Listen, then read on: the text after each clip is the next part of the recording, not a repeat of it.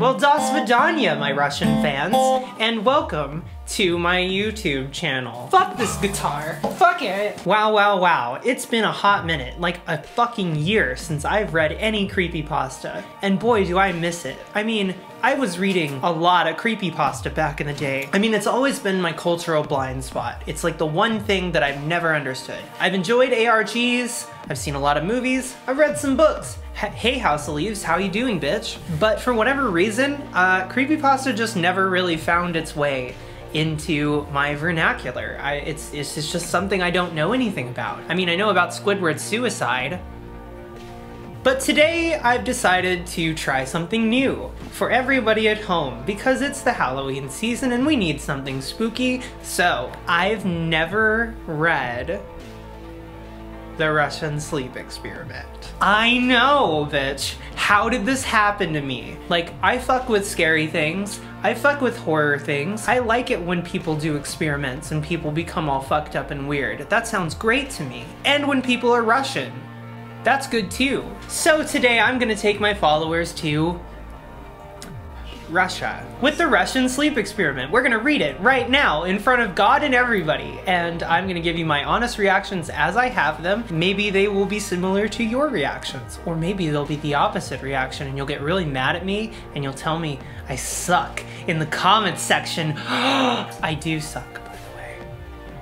The story of the Russian sleep experiment. Russian researchers in the late 1940s kept 5 people awake for 15 days using an experimental gas-based stimulant. They were kept in a sealed environment to carefully monitor their oxygen intake so the gas didn't kill them, since it was toxic in high concentrations. This was before closed-circuit cameras, so they had only microphones and 5-inch thick glass porthole-sized windows into the chamber to monitor them. The chamber was stocked with books, cots to sleep on, but no bedding, running water, and toilet, and enough dried food to last all 5 for over a month. They're dogs that read literature. Okay, well, so far my biggest problem with this is I have no idea why they're doing this study. What are they hoping to learn? You know, when you do like the scientific method, you're like hypothesis, conclusion. What was their hypothesis? They were like, I bet if we make a motherfucker stay up for 15 days, they're gonna have like worms come out of their fucking eyes. Brain worms. The test subjects were political prisoners deemed enemies of the state during World War II. Everything was fine for the first 5 days. The subjects hardly complained, having been promised falsely that they would be freed if they submitted to the test and did not sleep for 30 days. I thought it was 15 days. It was. So they fucked that up there. Yeah. Oops. Their conversations and activities were monitored, and it was noted that they continued to talk about increasingly traumatic incidents in their past, and the general tone of their conversations took on a much darker aspect after the 4th day mark. Things got really weird when Bob brought up his divorce drama. That's when everybody just really started to go crazy in there. I just imagine this is exactly like the lighthouse. They're all just sleeping and masturbating and farting all over each other. No wonder they lost their fucking minds. After 5 days, they started to complain about the circumstances and events that led them to where they were and started to demonstrate severe paranoia. They stopped talking to each other and began alternatively whispering to the microphones and one-way mirrored portholes. Oddly, they all seemed to think that they could win the trust of the experimenters by turning over their comrades. At first, the researchers suspected this was an effect of the gas itself. After 9 days, the first of them started screaming. I like how this is just a story about everybody quarantining and COVID and how like literally on the 9th day of quarantine, everybody just started screaming and it's too appropriate. He ran the length of the chamber, repeatedly yelling at the top of his lungs for 3 hours straight. He continued attempting to scream, but was only able to produce occasional squeaks. The researcher postulated that he had physically torn his vocal cords. That's something that can happen from strain, I buy it. The most surprising thing about this behavior is how the other captives reacted to it, or rather didn't react to it. They continued whispering to the microphones until the second of the captors started to scream. The 2 non-screaming captives took the books apart, smeared page after page with their own feces, and pasted them calmly over the glass portholes. The screaming promptly stopped, and so did the whispering. Hold on, so the one dude started talking about his divorce drama, and they were like, oh fuck. And then about 5 days after they started talking about their divorce drama, one of them just started fucking screaming, tore his own vocal cords out because he was just like, God damn it, Dan, I don't give a shit. I don't care about your fucking kids. RTM screams one more time, I'm gonna poop in a book and put it on the wall. Oh my god, if he fucking screams one more time, I'm gonna poop in a book and put it on the wall. Give me that book, I'm gonna shit on it and put it on the wall. wall. After 3 more days passed, the researchers checked the microphones hourly to make sure they were working, since they thought it impossible that no sound could be coming with 5 people inside. The oxygen consumption in the chamber indicated that all 5 must still be alive. In fact, it was the amount of oxygen 5 people would consume at very heavy level of strenuous exercise. They were just fucking each other. You know they were just fucking each other. I'm tired of them looking at me. I just want to fuck all 4 of my friends. On the morning of the 14th day, the researcher did something they said they would not do to get a reaction from the captives. They used the intercom inside the chamber, hoping to provoke any response from the captives they were afraid were either dead or vegetables. They announced, "We are opening the chamber to test the microphones. Step away from the door and lie flat on the floor or you will be shot. Compliance will earn one of you your immediate freedom." This not exciting. It's not exciting. Don't want this. To their surprise, they heard a single phrase in calm voice response. "We no longer want to be freed." And this is where it becomes a creepypasta, where you get creeped out and you have spaghetti. Debate broke out amongst the researchers and military forces funding the research. Unable to provoke any more response using the intercom, it was finally decided to open the chamber at midnight on the 15th day. The chamber was flushed of the stimulant gas and filled with fresh air, and immediately voices from the microphone began to object. 3 different voices began begging, as if pleading for the life of loved ones, to turn the gas back on. The chamber was opened and soldiers sent in to retrieve the test subjects. They began to scream louder than ever, and so did the soldiers when they saw what was inside. 4 of the 5 subjects were still alive, although no one could rightly call the state of any one of them in life. So wait, so the researchers were like, they're alive, but they're not alive. I don't think these are fucking scientists. No, that doesn't sound like a scientific thing. You know, he's like, whatever is between being alive and dead, We made him into a ghost. He's a ghost! The food rations past day 5 had not been so much as touched. Well, then how did they shit on the walls? They peed on the toilet paper? They peed on the food. Put it on the wall? They peed on the food? No, I mean they did poop, so I don't know where they got the poop. Where did they poop? Where did they get the poop from? Did they get more poop from eating poop? Did they get more poop somehow? That's what no sleep does. It makes you make When you don't sleep, you poo a lot. That's why coffee makes you poop. Oh. Hey! There were chunks of meat from the dead test subject's thighs and chest stuffed into the drain at the center of the chamber, blocking the drain and allowing 4 inches of water to accumulate on the floor. So basically what they're saying is the dead man was cut and put into the drain so that more water would show up. Why did they do this to the dead man? Let's find out.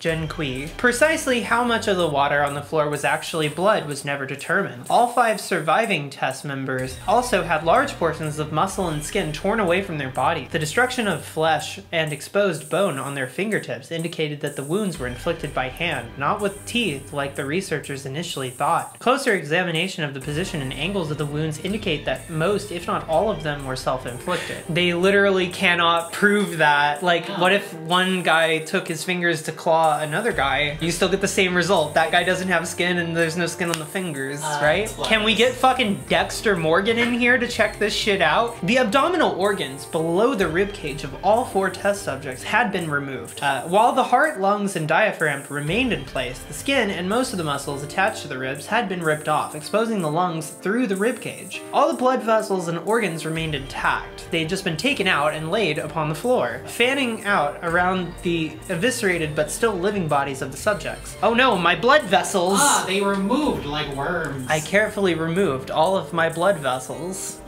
Because I knew where they were. I know how to do that. Also, wouldn't that shit be lying in dirty, like, weak old water? Because they stuffed the guy's organs in the water? I just don't know about this story. Is it real? Whatever, dog. Okay. Well, whatever. What does it matter? They weren't eating anyway. And also, how did they shit? What even is going on in the Russian sleep experiment? Our critique of the Russian sleep experiment is ironically mostly with the ship continuity being People believe this is real. It quickly became apparent that what they were digesting was their own flesh, and they had ripped off and eaten it over the course of days. I think in reality, like, they would the people inside would probably just fucking fall asleep.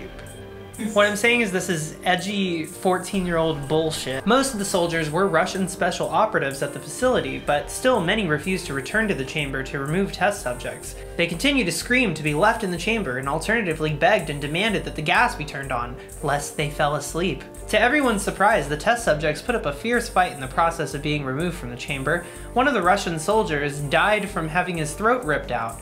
Another was gravely injured by having his testicles ripped off and an artery in his leg severed by one of the subject's teeth. Basically, he had his leg bitten while the person was also tearing off his scrotum. Fucking black metal, y'all. Russian cannibal shit. Another 5 of the soldiers lost their lives if you count the ones that committed suicides in the week following the incident. Nice, throw that in there at the Yeah, end. just get them. Yeah. Yeah, they were miserable. In the struggle, one of the 4 living subjects had his spleen ruptured and he bled out almost immediately. The medical researchers attempted to sedate him, but this proved impossible. He was injected with more than 10 times the human dose of a morphine derivative and still fought like a cornered animal, breaking his ribs and arm of one doctor. When the heart was seen to beat for a full 2 minutes after he had bled out to the point that there was more air in his vascular system than blood, even after it stopped, he continued to scream and flail for another 3 minutes, struggling to attack anyone in reach and just repeating the word "more" over and over, weaker and weaker, until he finally fell silent. He was just really horny. He got so horny that he died. Alright, y'all. This is a little story about a guy who was so horny that he died. The 3 surviving test members were heavily restrained and moved to a medical facility. The 2 with intact vocal cords continued begging for the gas, demanding to be kept awake. Sounds like they just fucking poisoned the shit out of their brain. Yeah. The most injured of the 3 was taken to the only surgical operating room that the facility had. In the process of preparing the subject to have his organs placed back within his body, it was found that he was effectively immune to the sedation that they had given him to prepare him for the surgery. He fought furiously against his restraints when the anesthetic gas was brought in to put him under. He managed to tear most of the way through a 4-inch wide leather strap on one wrist, even though the weight of a 200-pound soldier was holding that wrist as well. It took only a little more anesthetic than normal to put him under, but the instant his eyelids fluttered and closed, his heart stopped. In the autopsy of the test subject that died on the operating table, it was found that his blood had triple the normal levels of oxygen. His muscles that were still attached to his skeleton were badly torn, and he had broken 9 bones in the struggle to not be subdued. Most of them were from the force his own muscles had exerted on him. This is the movie Split. The second survivor had been the first of the group of the 5 to start screaming. His vocal cords destroyed, he was unable to beg or object to surgery, and he only reacted by shaking his head violently in disapproval when the anesthetic gas was brought near him. He shook his head, yes, when someone suggested reluctantly that they try surgery without anesthetic, and did not react for the entire 6-hour procedure, replacing his abdominal organs and attempting to cover them with what remained of his skin. The surgeon presiding stated repeatedly that it should be medically possible for the patient to still be alive. I'm pretty sure that's supposed to be shouldn't. It should not be possible that this person is still alive. Hey, bud. One terrified nurse assisting the surgery stated that she had seen the patient's mouth curl into a smile several times whenever his eyes met hers. When the surgery ended, the subject looked at the surgeon and began to wheeze loudly, attempting to talk while struggling. Assuming this must have been some drastic importance, the surgeon had a pen and pad fetched so the patient could write his message. It was simple. Keep cutting, me and my surgeon. Keep cutting. The other 2 test subjects were given the same surgery, both without anesthetic as well. Although they had to be injected with a paralytic for the duration of the operation, the surgeon found it impossible to perform the operation while the patients laughed continuously. I'm surprised that it doesn't go there, because it goes everywhere else, but like, apparently they could give 2 shits about their dick like, the whole fucking time. Like, the first thing in their insanity would have been they won't stop cranking it in the cameras. That's how I feel. I feel like they would definitely, like, probably masturbate themselves to death more than anything. They would crank it before. That's what I would do. Exactly. You flick the bean until you start screaming, you shit in a book, and then you rip out your organs. It just happened. And then you come. The surgeon found it impossible to perform the operation while the patients laughed continuously. Once paralyzed, the subjects could only follow the attending researcher with their eyes. The paralytic cleared their system in an abnormally short period of time, and they were soon trying to escape their bonds. The moment they could speak, speak, they were again asking for the stimulant gas. The researchers tried asking why they had injured themselves, why they had ripped out their own guts, and why they wanted to be given the gas again. Only one response was given: I must remain awake. All 3 subjects' restraints were reinforced and they were placed back into a chamber awaiting determination as to what should be done with them. The researchers, facing the wrath of the military benefactors for having failed the stated goals of the project, considered euthanizing the surviving subjects. The commanding officer, a former KGB agent, instead saw potential and wanted to see what would happen if they were put back on the gas. The researchers strongly objected, but they were overruled. Oh fuck yeah, now it's gonna get fucking crazy. In preparation for being sealed in the chamber again, the subjects were connected to an EEG monitor and had their restraints padded for a long-term confinement. To everyone's surprise, all 3 stopped struggling the moment it was let slip that they were going back on the gas. It was obvious that at this point, all 3 were putting up a great struggle to stay awake. One of the subjects that could speak was humming loudly and continuously. The mute subject was straining his legs against the leather bonds with all of his might, first left, then right, then left again, for something to focus on. The remaining subject was holding his head off the pillow and blinking rapidly. Having been the first to be wired for EEG, most of the researchers were monitoring his brainwaves in surprise. They were normal most of the time, but sometimes flatlined inexplicably. It looked as if he were repeatedly suffering from brain death before returning to normal. Me too, bitch. As they focused on paper scrolling out of the brainwave monitor, only one nurse saw his eyes slip shut at the same moment his head hit the pillow. His brainwaves immediately changed to that of a deep sleep, then flatlined for the last time as his heart simultaneously stopped. The only remaining subject that could speak started screaming to be sealed in now. His brainwaves showed the same flat lines as the one who had just died from falling asleep. The commander gave the order to seal the chamber with both subjects inside, as well as 3 researchers. One of the named 3 immediately drew his gun and shot the commander point blank between the eyes, then turned the gun on the mute subject and blew his brains out as well. He pointed his gun at the remaining subject, still restrained to the bed, as the remaining members of the medical team fled into the room. I won't be locked in here with these things. Not with you, he screamed at the man strapped to the table. What are you? He demanded. I must know. The subject just smiled. Have you forgotten so easily? The subject asked. We are you. We are the madness that lurks within you all, begging to be free at every moment in your deepest animal mind. We are what you hide from in your beds every night. We are what you sedate into silence and paralysis when you go to the nocturnal heaven where we cannot tread. So somebody told the writer that he really had to hammer his point home. The researcher paused, then aimed at the subject's heart and fired. The EEG flatlined as the subject weakly choked out, "So nearly free." And scene. That is called the Russian sleep experiment.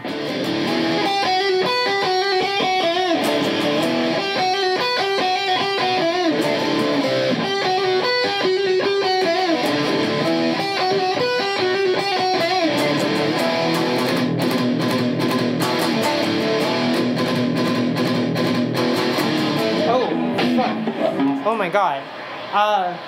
Oh. Hi. Sorry.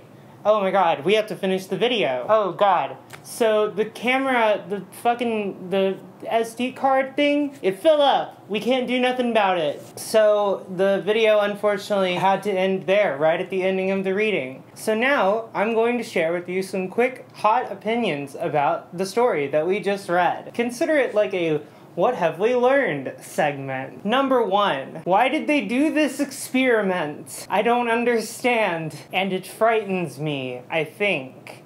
I think that's the intended effect. Number 2, if people stay up for a really long time, they do a lot of weird shit with feces, but they don't do a lot of weird shit with sex. This is an important scientific discovery, and no one's thinking about it. And of course, number 3, if your test subject becomes a hideous, horrible monster, consider shooting it in the head really early on, like way early, before it like rips your face off or does anything horrible, or you see its like weird, mangled, fucked up body.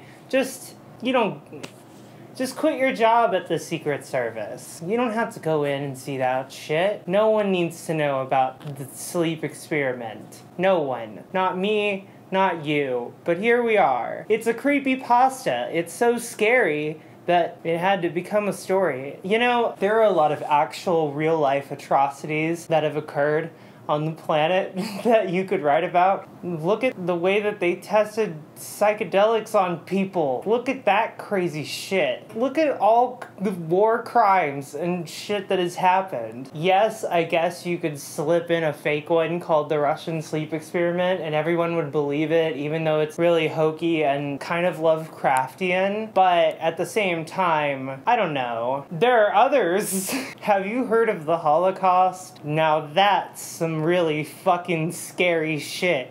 Thank you for watching my video about the Russian sleep experiment. I too will not be sleeping tonight, so in honor of us not sleeping, let us gnaw at our flesh, wipe our shit on the walls, and beg for more gas. Always bring me more gas. Hey buddy, can you spare some gas? I'm looking for some extra gas. Out of gas, out of road, out of car, don't know how I'm gonna go. Consider subscribing to this YouTube channel if you like the following things. Girls, this one, that's the end of the list, because it's YouTube, so it's me too. That's all you get. You get me 100%. Leave a like on this video if you like me. Oh boy, I sure do need the dopamine right now, so y'all better deliver. And if you really love my content, or me, you can head on over to patreon.com/NickSpheres and throw $1 in my metaphorical hat, where I get paid to make you do a giggle, and hopefully a fart. Am I right, boys? Thank you for watching. I owe you all one giant internet hug token, where after COVID, when we see each other, you get to redeem it. So if you're seeing this video right now, congratulations, you've won one hug after the apocalypse. Here's to surviving. You get on out there and get some sleep.